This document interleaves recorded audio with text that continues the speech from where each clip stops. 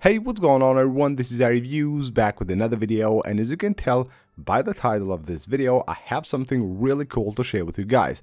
I will show you how to set any video that you have on your camera roll as a live wallpaper for your iOS 17 device. You know that with iOS 17, Apple has brought back the live wallpapers, even though they're not called live wallpapers, they're called motion wallpapers, but they work kind of the same, even though I believe these ones, the new ones, are actually even better. But anyway, you can just go ahead and now pick any video that you want from your camera roll, choose the part that you want to use, and of course have it as a motion wallpaper on your iOS 17 device. And this is how you do it. The first step, head on to the description of this video. You will find the link to this app.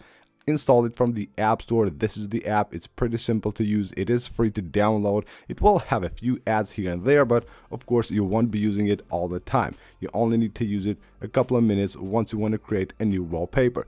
So the first step, tap right here, video and live photo. This button will take you to your camera roll where you can pick any video you want. Once you have picked the video, this is what you will see. This is the editor right here. You can fit, of course, the wallpaper to the screen by tapping it there. You can change the speed of the video just like that by tapping that S button right there. You can disable it by just leaving it gray. And then you will have here a slider which allows us to set the cover photo. Basically, tapping here, make cover, will make this frame the cover of the wallpaper on the lock screen. So when the wallpaper is not moving, this is what you will see on your lock screen. Of course, you can crop the video here, can make it shorter. Now, actually, the new motion wallpapers are 3 seconds long. So even if you have a video here that's, let's say, 5 or 10 seconds or even more, if you don't crop it manually here, the app will do that automatically for you. So it will save just the 3 seconds of the video. Of course, that's how the new motion wallpapers work. Now, once you have done all this, all you have to do now is actually tap the make button.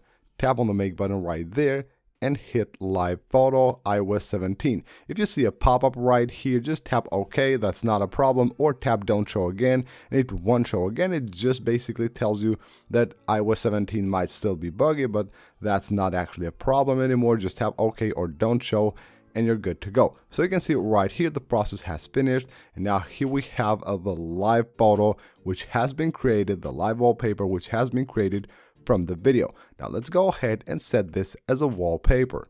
Now to set this as a wallpaper, all you have to do is just find, of course, the photo that now has been saved. It will be saved as a live picture. You tap the share button, use as wallpaper right there. If it doesn't adjust to the screen, you can of course adjust it manually like this, and make sure you have this button right here turned on, and you're good to go. Tap on the add button, set as wallpaper pair, and then there you have a live wallpaper for your iOS 17 device, which you now have created out of a video.